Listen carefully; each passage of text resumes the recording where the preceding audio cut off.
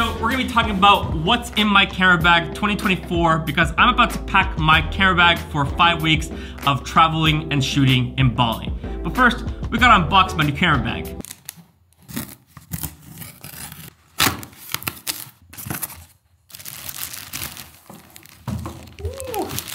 So not only did a lot of the things in my camera bag change in 2024, but the bag itself. I used to shoot on the PGY-TECH OneMo 25 liter backpack, but now I've upgraded to the OneMo 2 25 liter backpack.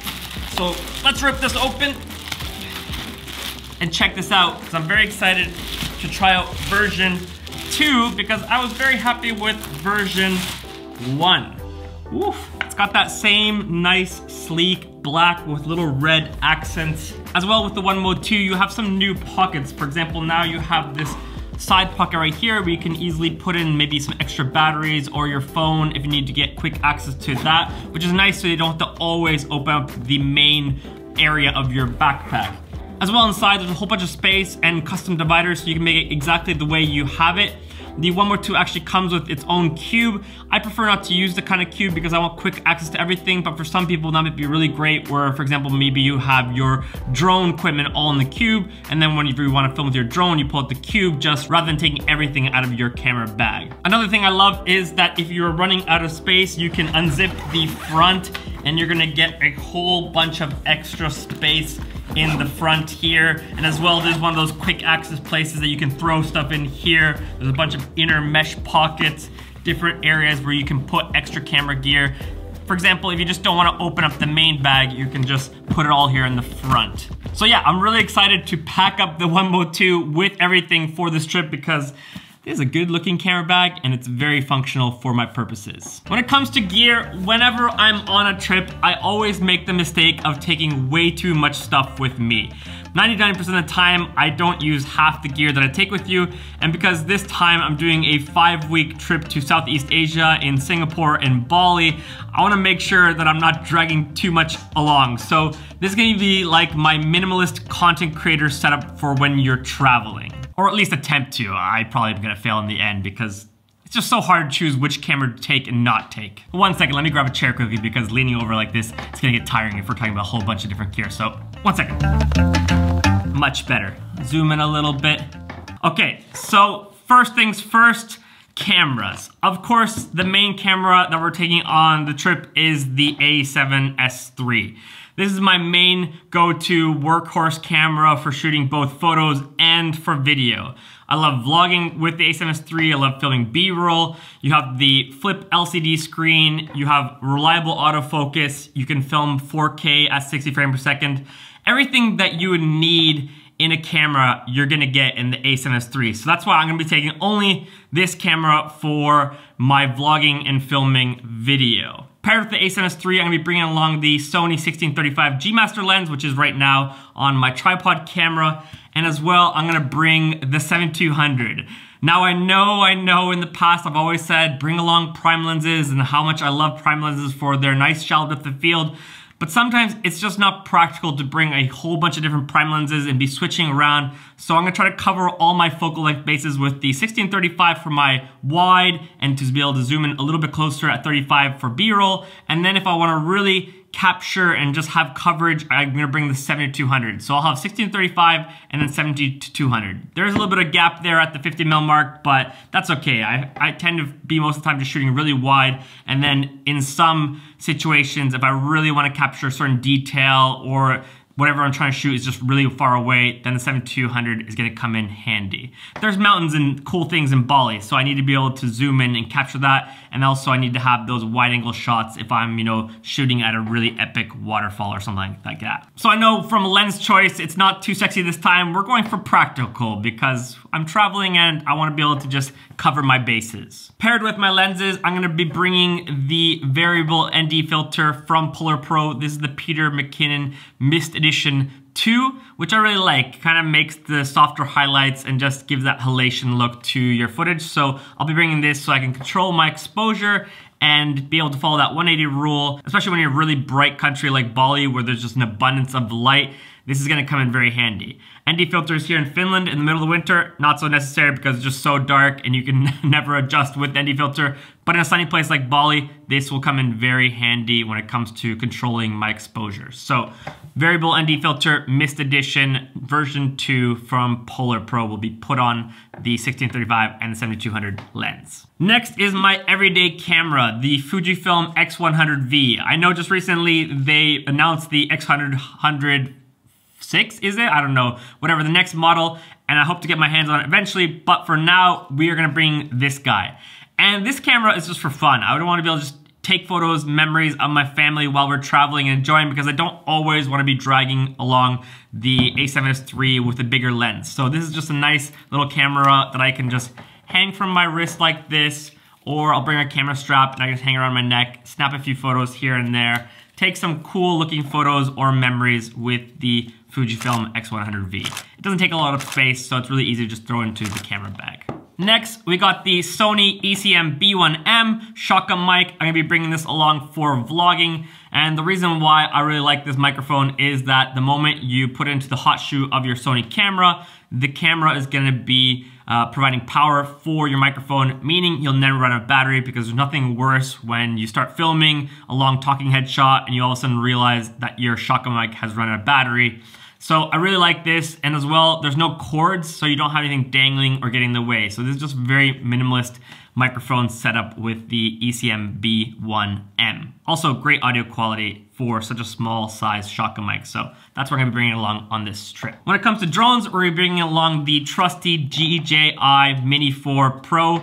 It's crazy because I have all the other drones, the DJI Mavic Classic, the Air 2S, I have FPV drones, but the drone that I'm using and bringing along all the time is my Mini 4 Pro, and there's a few reasons for that. The first reason is it's just so small, lightweight, compact. You're not gonna get into trouble with the laws when it comes to weight restrictions. The second is that it's actually just very easy to fly and use, and especially when you're in situations where you don't want to be getting a lot of tension. So because it's so small and quiet, it's just easy to throw up in the air, get the footage that you need. And lastly, I love the fact that it films either in horizontal if you're creating long form videos, but you can as well turn the camera gimbal vertical and get that nice epic footage for short form content on Instagram or for shorts. So that's why I love using the DJI Mini 4 Pro.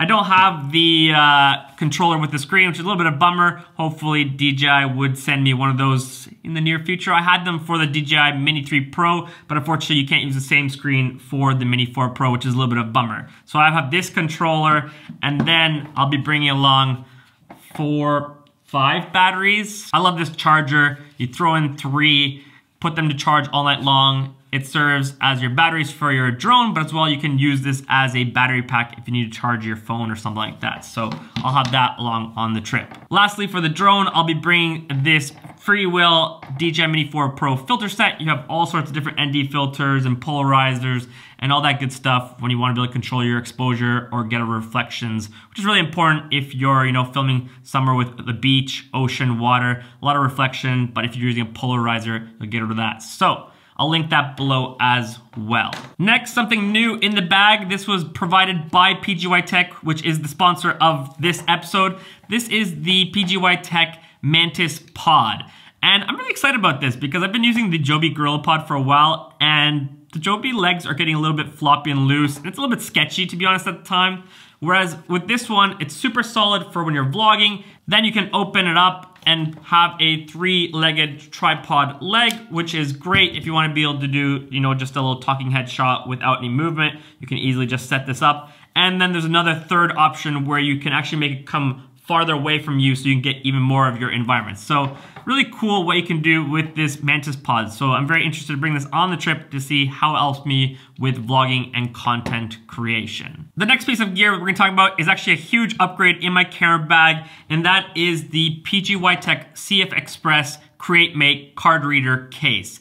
Now, in order for you to understand why I'm so excited about this guy, you gotta understand where I'm coming from. This, in the past, has been my memory card storage system. This is literally an Iceland Air headphone case, and for some reason, one time I just jacked it from the plane and I thought, hey, this would be a really nice thing to, hold all my different memory cards because it has a zipper and I wouldn't lose them. But if you look closely, it's definitely unorganized and impractical. I just have a whole bunch of SD cards, micro SD cards, CF Express cards in this Icelandair headphone case.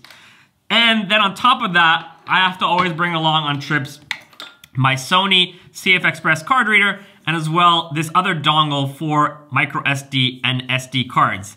Bringing all these different card readers and dongles and storage cases is just not practical when I'm traveling.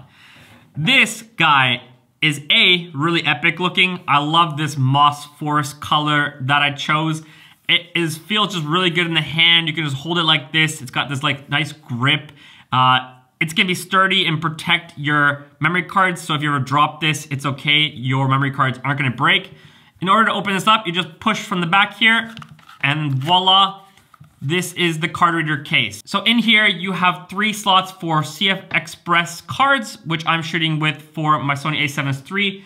Then on the other side, you have 2 slots for SD cards, 4 slots for micro SD cards, and then 2 slots for nano SIM cards, which is actually really handy because when you're traveling and you're switching out SIM cards, there's nothing worse than losing your home-based SIM card and then you gotta come home and you don't have access to your data plan, all that stuff. And as well here, we have the eject pins. So we all know when that time comes that you need to eject your SIM card slot holder in your iPhone, no one ever has anything. You're trying to fumble around trying to find something, but it's gonna be built in here, always with you whenever you're traveling. Then, on top of just being a card case storage holder, you also have this little eject button here. So you're gonna press that button here, and it's gonna eject the USB-C cord that you can then attach to your laptop. And then in here, you can either put the CF Express card or your SD card.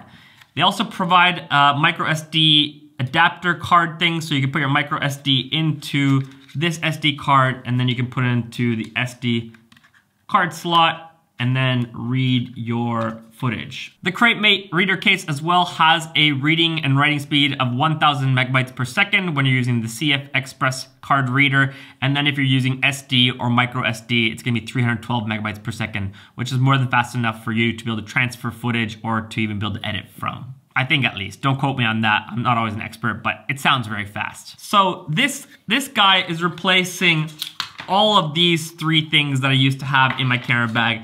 And not only is it replacing all of them, it's also guaranteeing that I have just a solid, durable, sturdy support system for it all. So I'm really excited about this, and I just want to say thank you to PGY Tech for sending me this and for sponsoring this episode and supporting this channel.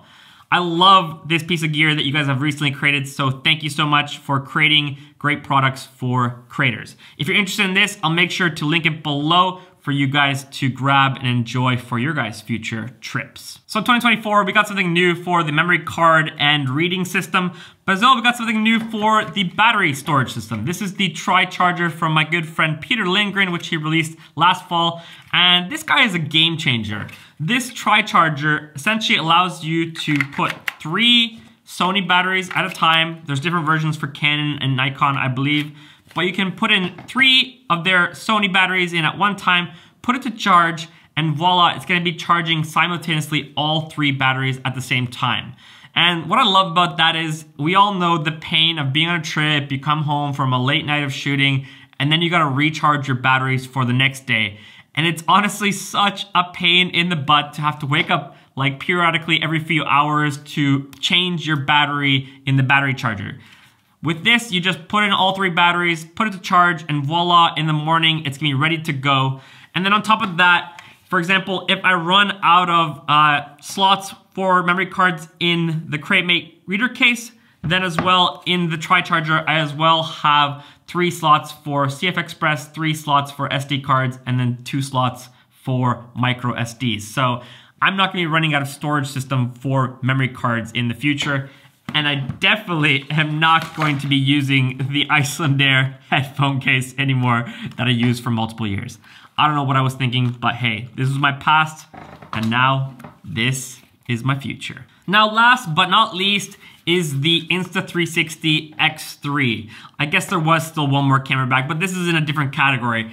And the reason why I want to bring the Insta360 X3 on the trip is for behind the scenes footage. My idea and plan is to take their pole, attach the X3 like this, then attach the tripod legs.